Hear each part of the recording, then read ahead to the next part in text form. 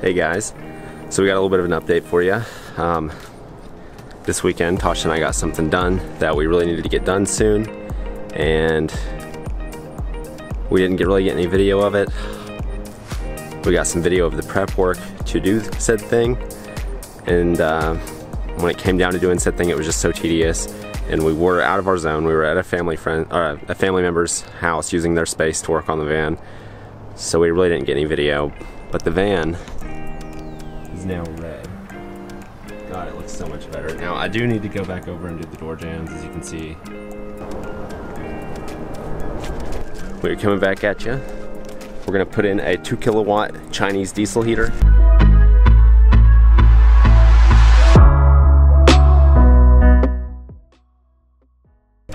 So basically, this is the air in, so like cold air will be sucked in for combustion. This will be the exhaust combusted air. There's a little factory hole. I don't know what it was used for, but the cable, whatever it was used for, is no longer there. You can actually see outside. God, this thing's a mess. I need to clean it up. We may actually run it through there. So it's 1 1/8 inch.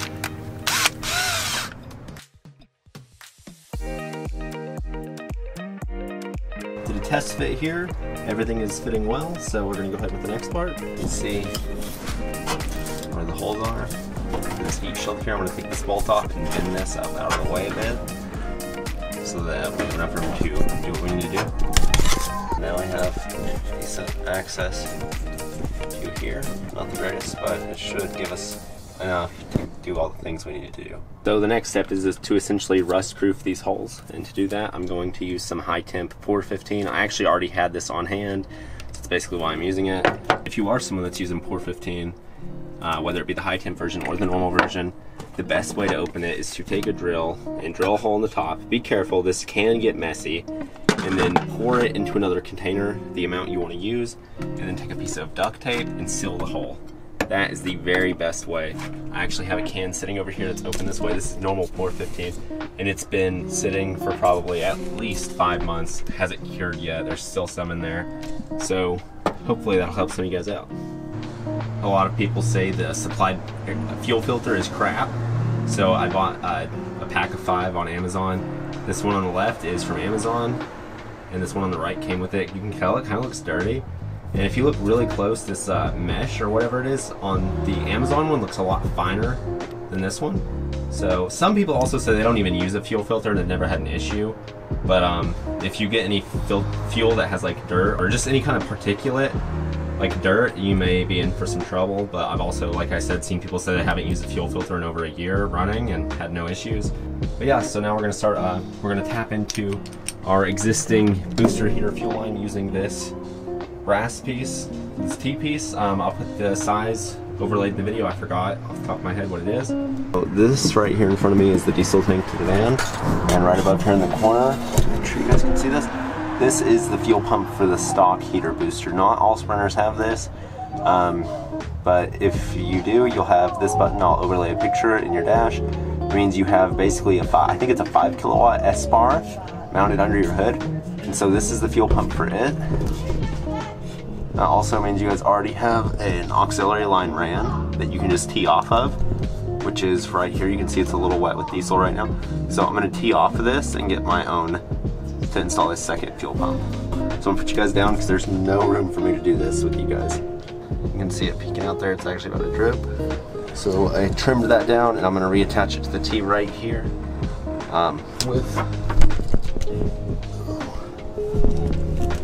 I have literally inches to work with in front of my face holding the camera. With this is the fuel line's gonna come in here, there's gonna be a clamp on this side, and then it's gonna connect to the T here and the clamp on this side. I'm about to install my fuel filter here, the top down, and we're gonna put this on this T. I don't know if you guys can see that, but hopefully so, because this filter needs to be mounted vertically. So now I've got the filter mounted here. And now I've got another black tube I've got to put, and then that'll turn into the petroleum little silicone tube. And I think what we're going to do is try to mount the pump somewhere around here, as you can see on this little lip. And we'll run the silicone tube to that. We'll have to put another little thing of the black tube to convert to the pump. And then on the other side, I'll go back to the silicone tube somewhere over here. And then I think we're gonna try to run it along this section goes down all the way over here. If you can see, the heater inlet is over here. So if we can just stick that all the way down, I think that would get us exactly what we need. It is now time to mount the fuel pump, which I've got right here. Oh God, I just dropped a bolt on my face. I got it right here. You can see this little arrow. Well, you may not be able to see, but there's a little arrow here that shows the flow of the fuel. And basically the fuel is gonna flow up towards where the connector side is. So I'm gonna mount this in this factory hole right here. And this needs to be pointing upwards at about 45-degree angles towards the connector. My neighbor just came by and told me it's gonna start raining any moment, so I gotta start packing things up. And we'll just, it's supposed to snow a little bit tomorrow, hopefully not bad, and it just melts and the sun evaporates everything, we can get back to it. So I've hung this pump with zip ties, heavy duty zip ties. I drilled the second hole in this little plastic bracket, and the reason I did this is because this pump actually makes a lot of noise. And so if you screw it down onto the underside of the van, that noise is going to resonate through the entire van, and it's really loud. A lot of people have really enjoyed the sound after they just hang it with zip ties. I'll probably come through here and hit these little spots where it's actually zip tied to the frame with some silicone, just so it doesn't really move as much. But we'll see how it performs. It's at a roughly 35 degree angle. It's kind of tilted sideways, but you know, I've been sitting here playing with it. It always comes back to the near correct angle, so I think it should be good. I'm gonna go ahead and run from this fuel hose, the thinner fuel line, and attach it to the pump, and we'll start making our way towards where the heater will be. So now I have got the fuel pump mounted, and I've got the fuel line going to the fuel pump and the fuel line coming out. So now all that's left is to go back over here and run this fuel line above this heat shield and get it to where the heater is gonna be. And then basically I just have to connect it to the heater, and then I have to run some cable, and then I still need to connect the exhaust and the air intake to the heater, and then we'll be all done. Still quite a bit to do, just taking it a step at a time. To mount this line, there's a little hole right here that I can mount to, right here. And to do that, I'm going to take some of these cheap Chinese hose clamps, and I took the screw out, the bolt out, and I'm just going to set this against the hole and then run the bolt back through, and that'll kind of act as a little holder, and it'll fit the hose really well. And I have extras because I bought a 10-pack of better quality hose clamps that I've mostly used. I actually did have to use a couple of these Chinese ones, but I'm going to watch and make sure they don't leak. But anyways, yeah, I'm going to mount these, and there's another hole over here closer to where the heater is.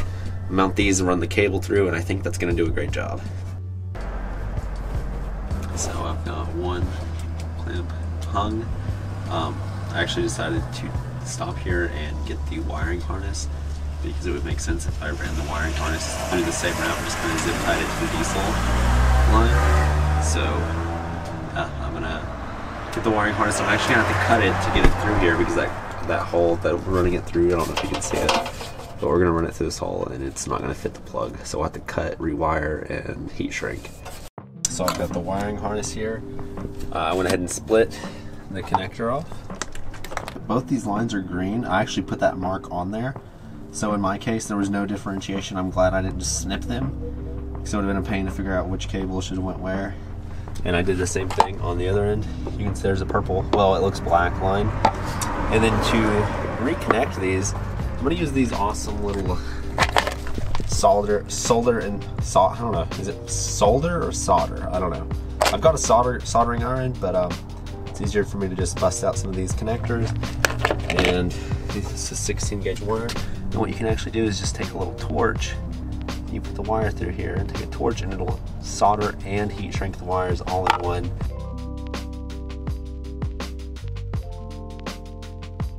There, and it kind of crosses over down this way, and I have it pulled through this little hole here, and then I'll get it out from the close point of the exhaust. It's still near the exhaust, but it's not as close, so it's gonna go right up here to the heater.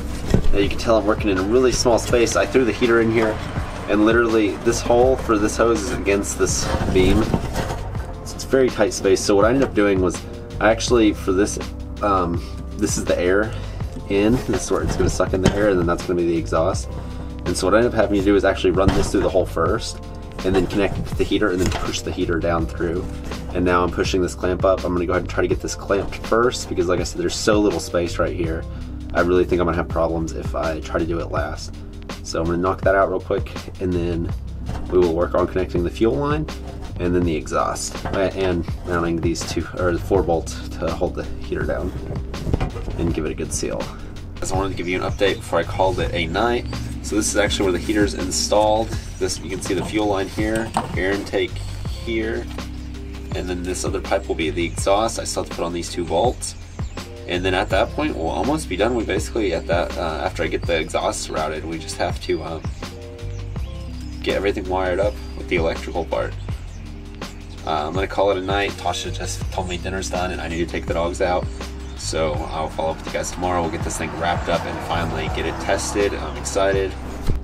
So I have got the air intake fully seated. It's sitting behind this bar. Now typically you want the exhaust and the air intake to point to the back of the vehicle. That way you can have the heater running while you're driving. And the reason for that is because if you have it facing forward and you're driving, it may force air into the air intake and that'll actually blow the flame out on the heater. Now if you don't have the air intake hanging down and exposed to where air will be blowing directly into it, see I kind of have it inside this beam and there's actually a wall right here, but there's openings on the side. So I think this should be fine. And the reason I'm putting it forward is because my vehicle's exhaust system is right here. There's really not many places for you to put it other than right next to the exhaust for the heater itself, and I really don't like that either. So I'm kind of picking the best of 2 evils. Sorry, there's road equipment driving by. But I've just clamped the exhaust pipe here and kind of bent it. And I really want to make this longer. Unfortunately, if you cut this pipe, it becomes a huge pain to get remounted because the diameter, you could hammer it out to make it flat and then put your exhaust in the middle, which is what I was wanting to do. But I'm gonna buy another one of these tubes and hopefully extend it down because I want it to come out past the passenger door, like where it ends. Where it's gonna come out right here is actually in between the front driver door and the passenger door. It's just kind of all I can do right now. So I've also taken, I got 2 of these little brackets with the heater, and I didn't use either of them. So I'm actually bending them to form this new bracket, which is gonna mount the muffler. I'm gonna make one more of this because this is pretty flimsy. I can bend this by hand. So I'm gonna bend this one to fit, and then we're gonna mount them together kind of as one.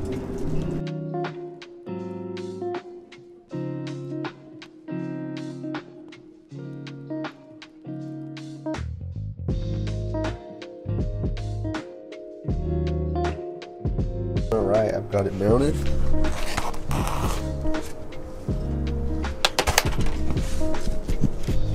As you can see, the bracket worked pretty well. This is about the position I wanted it in, that way it's not like overly obvious it's here. Let's see how it looks from standing up point of view. So you really, it's not very noticeable. The last thing to do before we wire this sucker up is to take this hole saw, make our hole, and run the last bit of tubing here.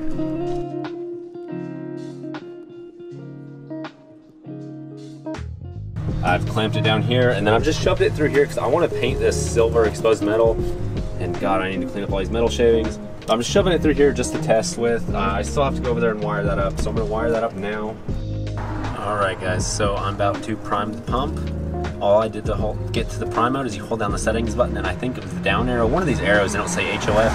Now if I push it up, it'll go to on and start pumping. I'm going to set you guys down there so you can hopefully get a view of fuel priming.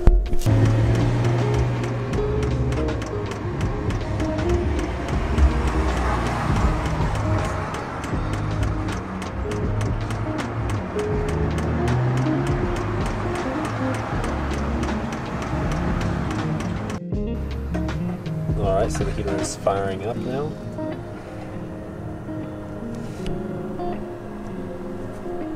You can feel air coming out of it, but it's cold. I believe it takes about 2 to 3 minutes for the thing to really fire up and get going.